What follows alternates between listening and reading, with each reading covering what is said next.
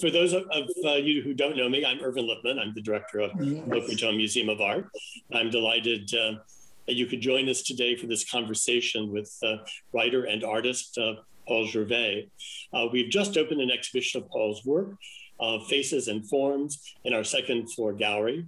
The exhibition is part of a curatorial series focusing on South Florida artists that is supported by our Collectors Forum donors. And we thank them for this important contribution of bringing a focus on talented artists in our neighborhood, like Paul Gervais. But before Paul joins us for this conversation, Tatiana, why don't we show this short video that was taken in his studio?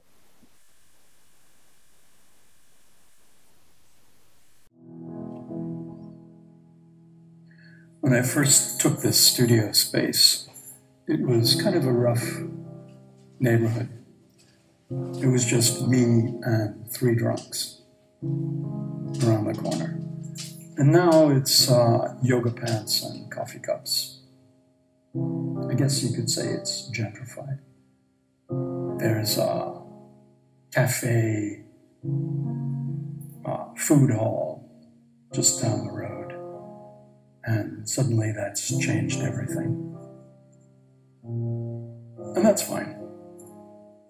But the truth is, when I walk through my door and I'm here in this space, I'm not in any place. I don't think about geographically where I am.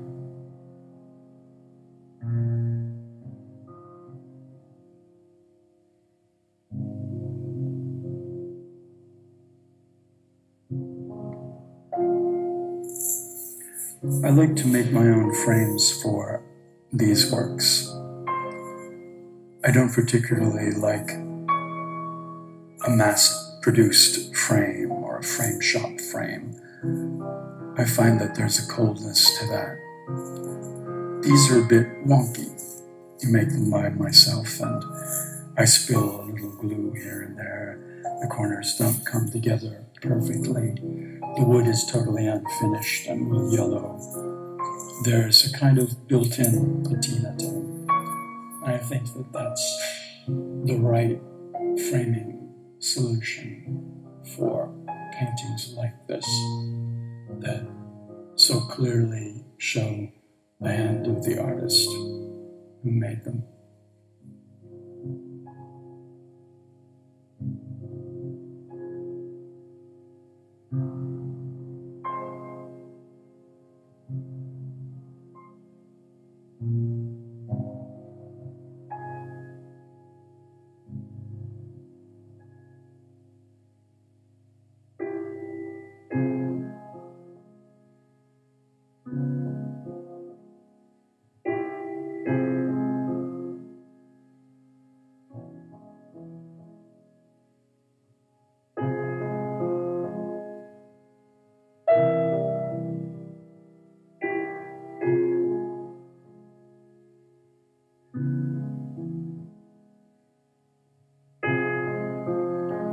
I'm totally alone here, and I do everything myself. I stretch my own canvas. I prime the canvas myself. I gesso, I sand. Nothing about it is perfect. I think you can see that it isn't something you just go and buy. And the preparation of the surface for paintings, such as these oils that I'm doing now, is really interesting because there are many ways to prepare a surface. You can simply paint on the primed canvas the way it comes out of the roller, and that's fine, and you get the color of this linen, for example, that I'm using, this beautiful beige gray. And this can come through, and it's interesting to me to work with that.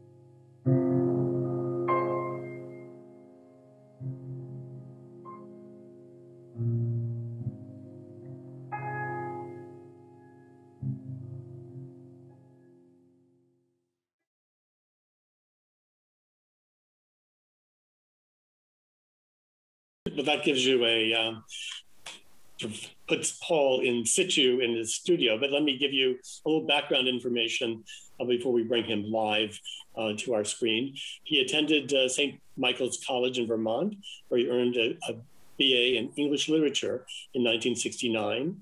He also attended San Francisco State University, where he studied poetry. And in 1980, he earned his Master of Fine Arts from the San Francisco Art Institute.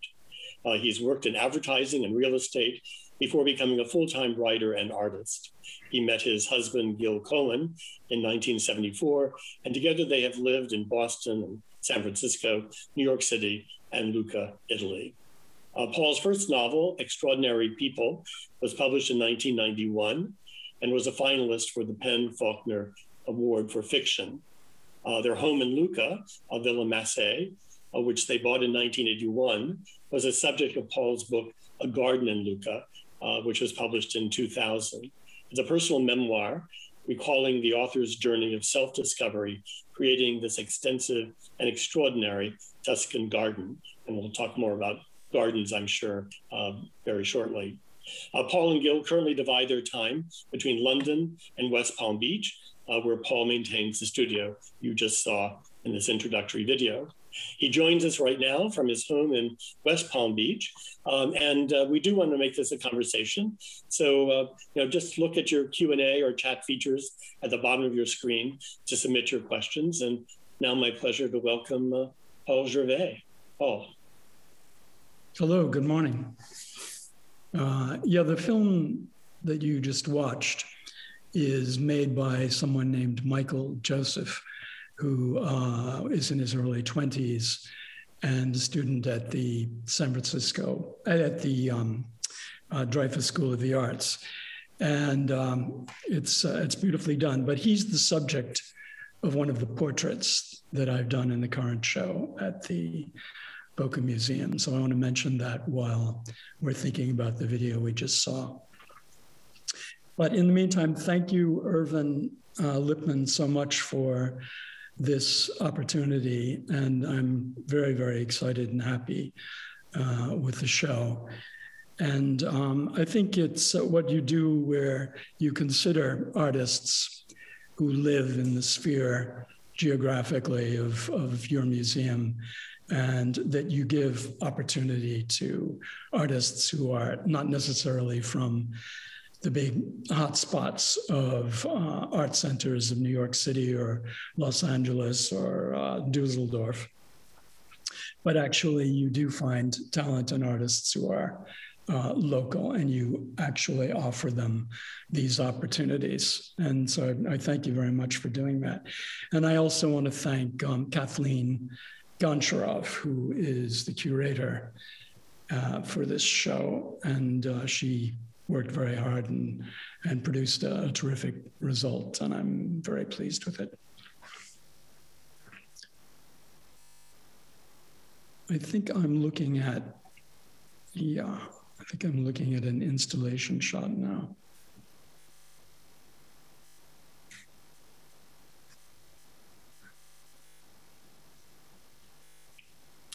Should I talk about this?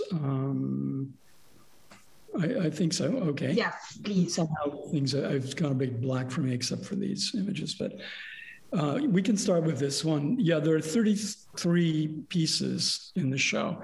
And as you can see, these are very different from the things that you saw in my studio, because I'm constantly changing.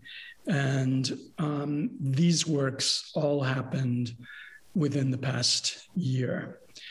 This is a portrait of Gil Cohen, my partner, and that I painted this summer in London. I don't keep a real studio in London, but I'm able to work. And this is oil on linen. And those are glasses that that he bought in the 1960s in San Francisco, and he still from time to time wears them. He's very fond of them. I'm not sure I like them very much, but sometimes I catch him in them, and I decided to take a photograph of him, and I did this this painting. This is my cousin via marriage, Alex Graves. And it's a woman with a tattooed hand, but in truth, she's tattooed pretty much everywhere. And she was, up until very recently, I think in the pandemic, the director of digital for Condé Nast. And someone was looking at this recently and said, well, my father always told me that if you have a tattoo, you'll never get an interesting job. But she managed to. This is my great-nephew, Eli Patterson. And I like doing children, though I often find them kind of difficult. There's something about the smoothness of their faces that it's quite a challenge. When you paint an older person, there are so many different facets to the face, and it makes it easier to paint them, really, which in many ways is why Rembrandt painted older people. There's much more possibility for a painter in painting the older face. This is my cousin, and she lives in Oman. She's sort of shares with me a great love of traveling the world and living in exotic places. And she's been there for several years now with her Italian boyfriend. I think they're still together. And I call that, yeah, a woman with red glasses, Trisha Burpee. This is, I'm not going to say it properly, but it's Zhu Tingyi, yeah. And he is an artist in London. And I saw his work at a show at the Saatchi Gallery in Duke of York Square, which was a show of recent graduates of the important London art schools. And he showed one photograph. He's not a photographer, he's a conceptual artist, but I very much liked this photograph and I bought it. And so they put me in touch with him, and it was arranged that he would come to my apartment in London and deliver it.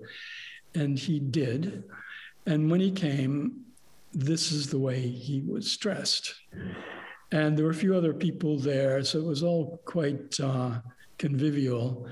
And after a while, I couldn't stop looking at the outfit and everything. I said, do you mind if I take a photograph of you so that I can do a portrait? And he was actually quite happy with the idea.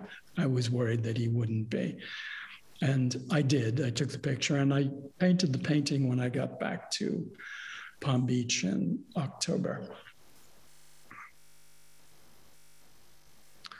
So this is one of the, we might call them abstract works. They resemble still lifes, but I don't think of them as still lifes, and I think they are not still lifes. A still life is something that you do with using real objects that you own as a model. In other words, your kitchen jars and bottles and what have you, or fruit that you put out on a table in your studio, and then you paint from life that way. These objects are fully imagined. They don't exist. They are not in my possession. They are only in my imagination. And I arrange them in my imagination. I work it out in a sketch, and then I paint it. So I suppose it's time to talk about the origins of this. And I did works like this for about 2 years. And my intention with it was to, can we go back? My intention was to do oil paintings that were as simple as they could possibly be, while seeming vaguely representational. In other words, I wanted light, shadow. I wanted an illusion of perhaps a table and a sky, as in a still life. And I came up with this idea So they are obviously, if you know the work of Giorgio Morandi, they certainly are inspired by that, because I've always felt whenever I'd been in the presence of a work by Morandi, that they spoke to me in a very deep way and stayed with me long after I saw them. And whenever I'm reminded of those first experiences of seeing Morandi's, I remember the depth that they've achieved in my effect. So I began to do these works with the memory of Morandi, but with what I just described as a direction. Okay. Back to portraits. This is a friend of mine in London who's an art student. And most of my friends are obviously in the arts. And he's now a student at the Corto studying art history, which is, of course, the premier place to study art in London and in the world. And I used a photograph that he'd sent me to do this portrait. And I didn't know until afterwards that the story behind it, which was he sings in a choir. And this was taken at a choir practice where he was not at all happy with his performance. And he walked out onto the balcony and he was quite upset with himself, and a friend took that picture. And so that's where the image comes from. And this is the painting I made. Okay. This is another great nephew. And it's the same one as the boy in the red shirt back there. Boy with a handful of stones. This is taken from a picture of him on a beach in which he's playing with the beach stones. And his name is Eli. This is a young woman I've known since she was in her early teens, from Lucca, Italy, where, of course, I lived for 35 years. And I'm fascinated by her look. She's a really good friend of mine, and she sends me photographs, and I've painted her about 5 times. There's something about her face that lends itself very well to the kind of painting, portrait painting, that I do. And it's her features are extremely chiseled and defined. And I like that. She's a beautiful young woman. This is me. So this is inspired by Lucian Freud, who used to do self-portraits using a mirror, which he placed on the floor by his easel, so that the image of himself that he got was actually with a lot of chin and looking up at him. And I thought that was a very intriguing angle. And so I took a few pictures of myself that way. I've done 2 of these paintings, and this is one of them. Of this series, this is the very first painting I did. And I took a picture of Gil before breakfast one morning. So it's called Man After Breakfast. No, it's supposed to be Man Before Breakfast. Don't know how that happened. It's Man Before Breakfast. Could be my error. But and I was quite surprised with how well it came out, if I do say so myself, even though it was the very first one. And I was so happy with it that I just kept on going, and I'm still doing it. This was very late in this series of my objects imagined, where I actually looked back at the work of Giorgio Morandi to think about some of the colors in his palette. And though these are much brighter and more alive than the colors he used, there is a reflection of, it's a bit of a homage to Morandi more than the other paintings would be. Mumbi O'Brien is an artist who is from South Florida, and she worked for the Gavlak Gallery in Palm Beach, where I had my first shows when I began to spend summers here, beginning in 2014. And I've kept up my friendship with her over the years. She's a very beautiful woman, and this is a portrait of Mumbi. Once again, my friend Vittoria from Lucca. And you can see that I enjoy painting her. She loves to dress up, and she's very into style and glamour. And I don't mind that at all, quite like that. This is a student at the Dreyfus School where Gil Cohen, my partner, is on the board and is a mentor. And this student is, in fact, one of Gil's mentees.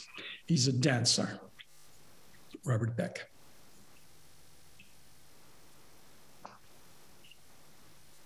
Once again, Eli, the great nephew, taken in London. His grandparents are British. And so they come to England quite a lot, and bought these souvenirs. And there's Eli in his Sherlock outfit. This is part of a 2-panel piece, and in the show it's shown as 2 panels, 2 works side by side. One is called 8 Figures, 1 Red. The other is 7 Figures, 1 Red, I believe, something like that. It's also very late, and it's oil on linen over board. Usually I've painted on stretched linen, but towards the end of this series, I found that I would like to try to paint on board with a harder surface and see what I came up with. And I did several of them, and they ended up in these artists' frames that I made. I talked about that in my video.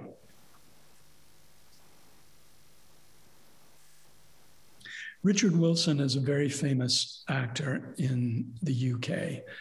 He had a series on television called One Foot in the Grave, and it ran for more than 10 years. And it's a very, very funny comedy series. If you haven't ever seen it, you can stream it and get it from those sources where you watch all of the old classic British comedy television series. Well worthwhile. It's definitely one of the funniest series ever done. And he's very, very famous there. Now 84, but when you go out to dinner with him, people come to the table constantly and they want photographs. They stop him on the street. So it's kind of amusing to go around with him. And yeah, he's an iconic comedy star of England. And I didn't say that I've known him for 40 years. I should throw that in. He's one of my best friends. On the other hand, this is a young man who I first met when I pushed him around Soho in New York in a stroller when he was smaller than a toddler, because he's the son of friends. And I've kept up with him, and he lives now in Los Angeles. And he sent me this picture. He wanted a portrait and asked me if I would do it. And I did it. And so that's Vincent Perini. Missy Smith also lives in Los Angeles, and she's the boyfriend of a friend of mine from Lucca, whose family I've known for 3 generations. And Missy, they're very happy together. They have common interests. They both skydive, and they post the videos, and it's terrifying. And she is the daughter of Bruton Smith, who owns most of the California venues of NASCAR. This is the same young man who was shown after choir practice before with the hair catching the light. And here he is with a croissant. Another great nephew, Philip Patterson, this taken, I think, as he watched a baseball game of his friends. And you can see that he looks like he's ready to be a coach.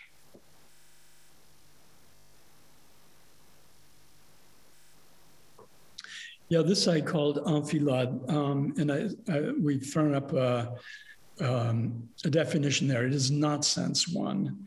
It is sense two, which is a series of rooms that are linked usually by doorways that more or less connect one after the other, so that if you stand at the far end of one room and look down, you see a series of rooms. So that's why I called it that. This is a slightly different series in which I've taken those imagined sculptural forms that I was using in the still life seeming pieces, and I've installed them in spaces that are minimalist contemporary space, something like contemporary art galleries. And in doing that, I've even hung in their company some paintings that that are reflections or references to or homages to the work of abstract expressionists from the 1950s. Eli again in a beanie. This is my neighbor up the road here in West Palm Beach, and she's from Barbados, and she asked me if I would do her portrait. This is one of my favorite portraits of Gil. And on the right, you see a sculpture by Michael Dean, which we have in our collection. And he's wearing a Tyrolean jacket from Salzburg. We occasionally go to Salzburg for the music and for walking in the Alps. And I very much love the mountains of Austria. And yeah, this is a serious look at Gil. Some mutual friends have come to me and said, oh, but that's not the Gil. I know, Gil is a smiling, animated person. But I usually say to them, but do you live with him?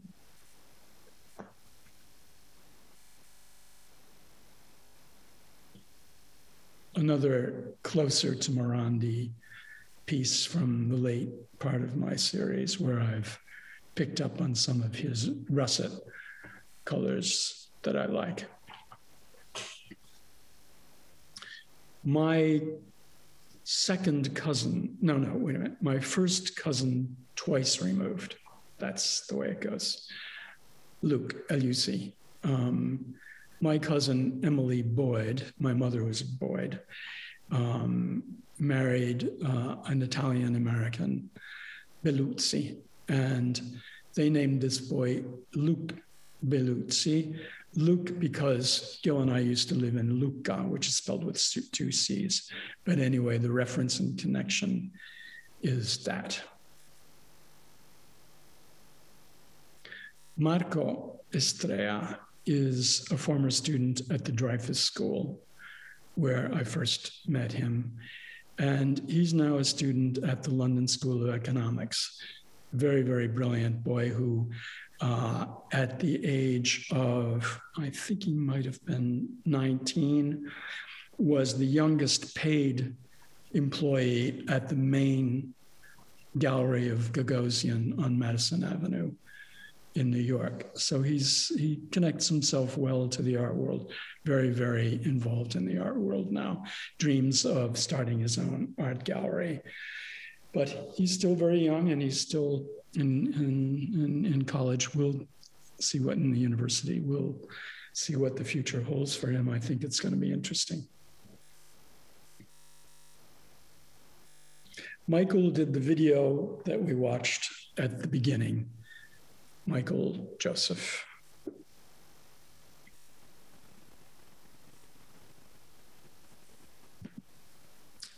Okay.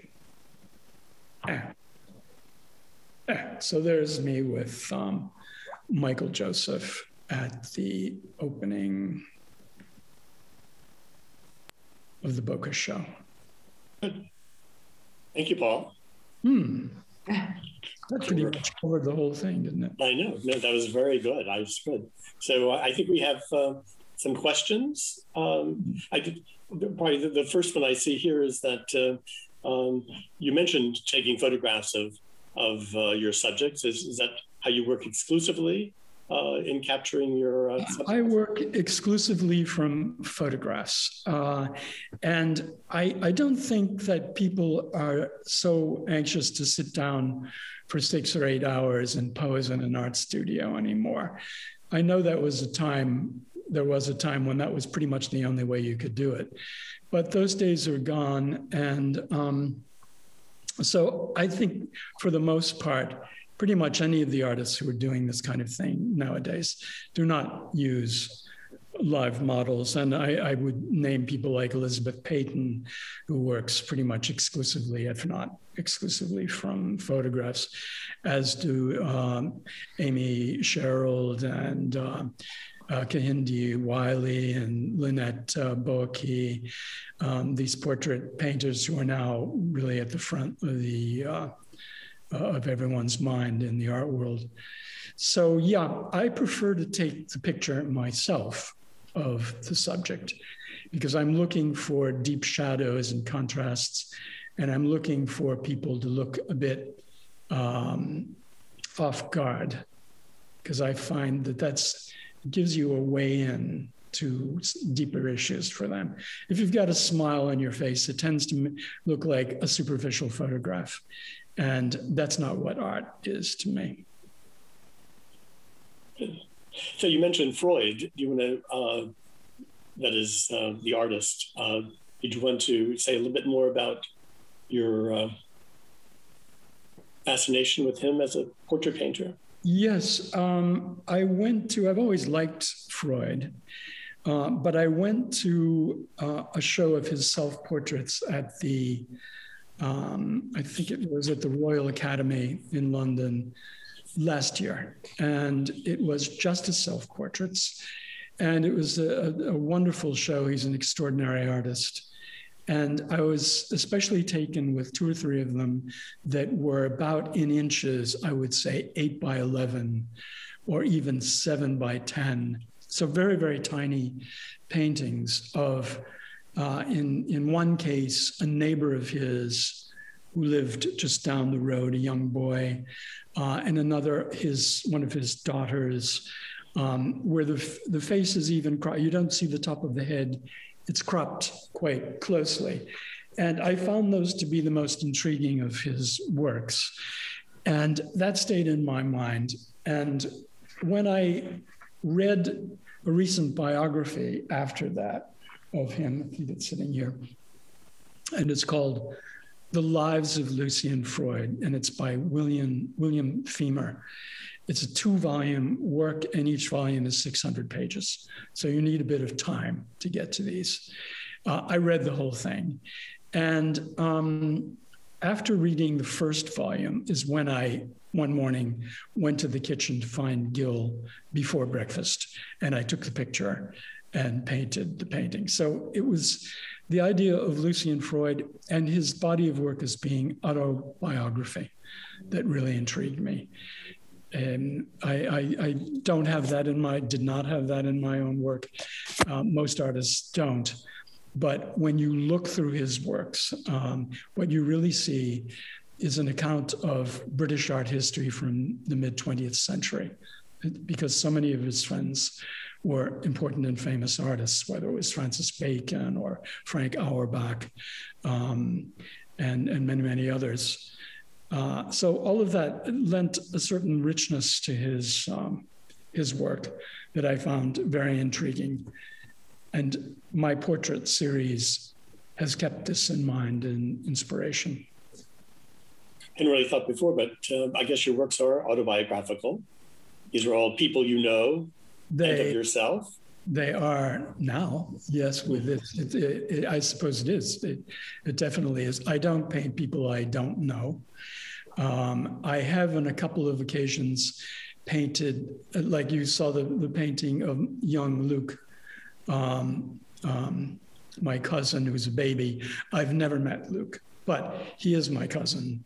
So that's okay. He's there. I can do that. He's another chapter in your life. Yeah. He's in my life. So, but you had, and so, oh, Tammy has a question. I have a question, Paul. When we did the rehearsal, there was a painting behind you, which was not in your presentation. And of course, you moved to another room. Wonder if you could talk about that piece. Yeah, I knew you were going to say that. Of course, aren't I? But I don't know if anyone recognizes that person.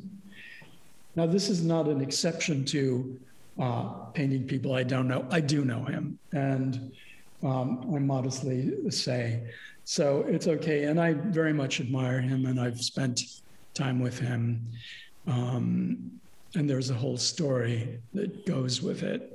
I suppose now's the time to tell it. Is that right? Yeah. When we had our garden in Lucca, Italy, and it was quite a well-known garden, and I published the book, A Garden in Lucca, which was published all over and in several languages. And I had seen his book about his garden at Highgrove, and I really wanted to go and see it. So I took one of my books and I put it in a package and I sent it to him saying, I know that you love Italian gardens, which is true, and he comes to Italy a lot. I hope you might enjoy this.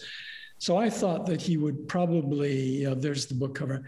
I thought that he would probably have an assistant to an assistant to an assistant write to me and say, maybe you would like to join a group to visit my garden at Highgrove someday, something to that effect. Well, no, that isn't what happened. He wrote back to me personally. And very delighted to have the book and enjoyed it. And in his own handwriting, asking me to go and have tea with him at Highgrove at the end of June. So obviously I said yes, dropped everything, not that there was that much.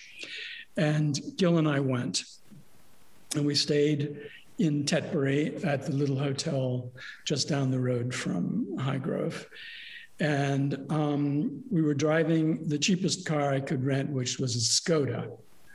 I guess they're not so known in the United States, but it's kind of an East European crazy car that it certainly does not have any class to it. And parked it under a tree at the hotel. And I didn't realize the tree was where the birds, flocks of birds, spent the night. So when I got up in the morning, the car was absolutely covered with bird droppings. And we were about to drive to Highgrove for tea. So never mind, we did. And it was also during hoof and mouth disease. So we had to stop at the first group of bobbies as you enter the property, and they sprayed the wheels, and then we had to drive along further, and there was another group of bobbies, and they looked in and made sure, and it was us. And then we were saying, well, where do we go? And we'll just drive up right to the main door of the house, and the prince will meet you there. And so we did. And he was standing on the front steps. And the whole thing was just for Gil and me. And it was just he. And there was a butler we saw for a moment. But we spent 2.5 hours with him. He served tea to us, poured it himself on the terrace in the back, and then personally led us around the garden. And it was a great experience. He's a very nice man, I have to say. And I really feel that just in that, I got to know him very, very well. And in fact, we have a regular communication. I exchange letters with him at least once a year. He always writes to me very personally and signs it, yours ever. And if he has a new publication or a book, he sends it to me. So I would say I know him. I'm not an intimate friend, but he's there. Yeah. Could you tell us a little more about the garden?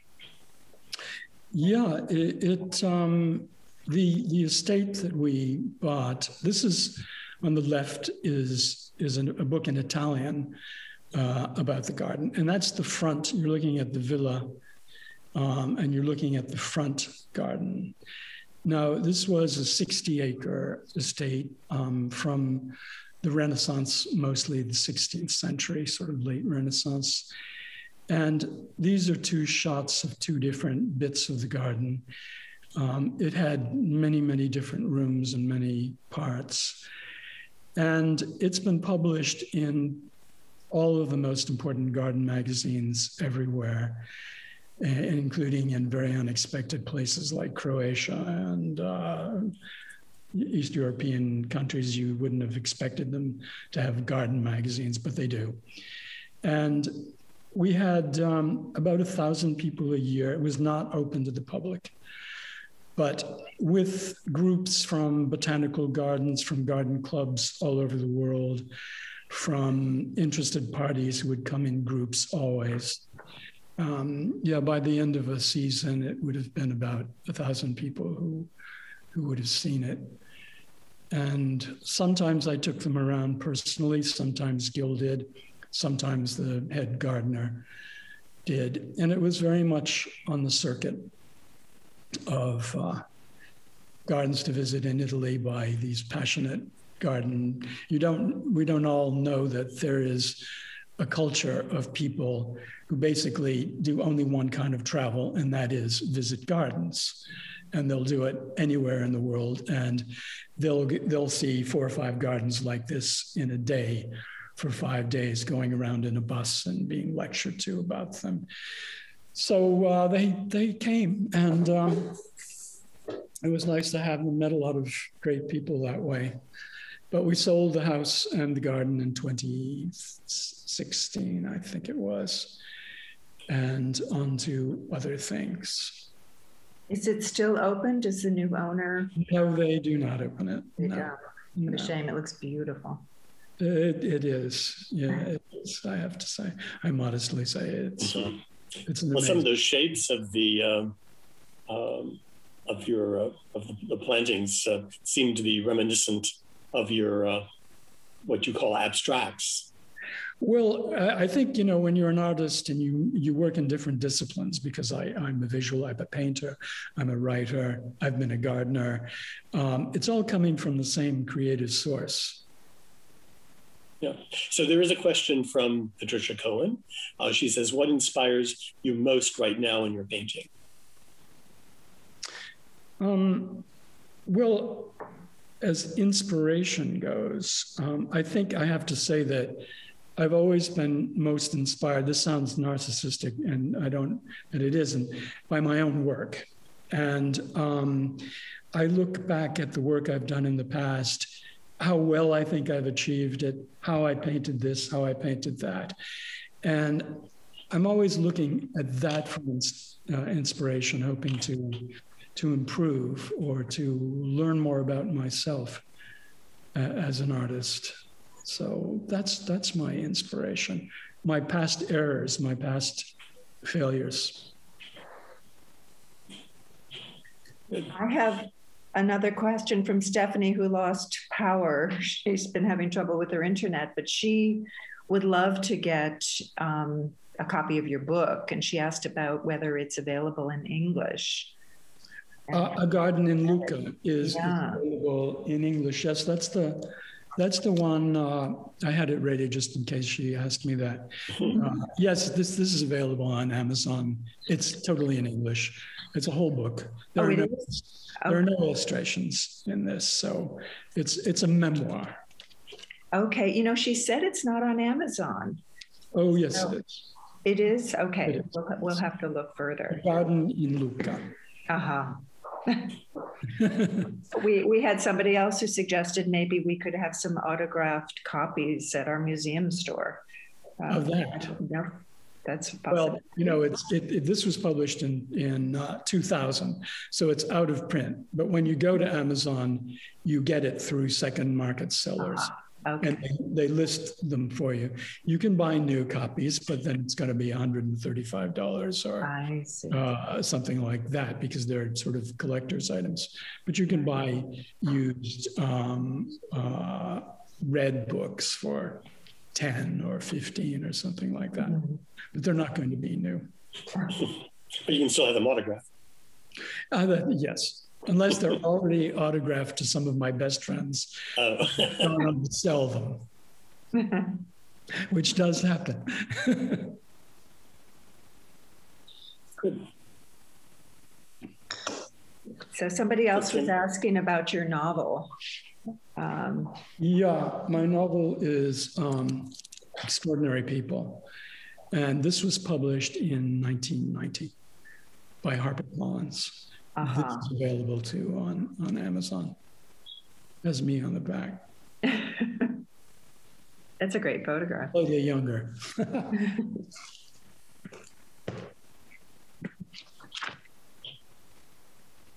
Good. Well, thank you so much, Paul. And Tammy, did you want to have some? Yes. Thank you so much, Paul. This was just so wonderful. And thank you, everybody, for joining us today. Since we're working on the renovation of our own museum sculpture garden, we're continuing with the theme on gardens, art, and landscape for our March Collectors Forum programs. So we had a little teaser today with Paul's beautiful garden in Boca. On Monday, March 15th at 11 a.m., again, we'll hear from Amy Kupek-LaRue, one of Europe's foremost garden guides, who will be speaking to us from a historic viewpoint about Italian Renaissance and Baroque gardens, including Villa d'Este, Villa Lante, the Boboli Gardens, and Bomarzo. On Tuesday, March 16th, the following day at 11 a.m., we'll hear from Riva Blumenfeld, fast forwarding to the 20th and 21st century, talking about artists who pioneered land art in New York and around the country, around the world actually, from the 1960s, including installations by Claes Oldenburg, Richard Long, Robert Smithson, Christo and John Claude, James Turrell, and Maya Lin, among others. These should be very special programs, so I hope you don't miss them. Look forward to seeing you then.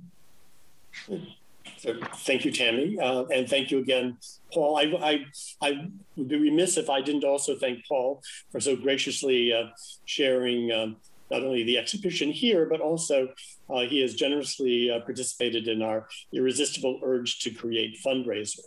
And his contribution is truly extraordinary. So for donors at the $25,000 level, he has offered to paint a portrait of the person of their choice. We replaced our gala this year, as most of you know, with this fundraiser of irresistible gifts. And I've been asked by our development folks to remind you that our limited edition of irresistible gift boxes with works by Jose Alvarez and Vicky Pierre and John Boone are still available for a contribution of $1,000. And also I've been told there are only 9 left. So I feel a little like QVC here. But thanks again to Paul Gervais and to all of you who have joined us today. And we look forward to seeing you back here soon and hopefully at the museum to see not only Paul's exhibition, but also Last Stress and our exhibition of outsider art. So from all of us at the museum, thank you, and we'll see you soon.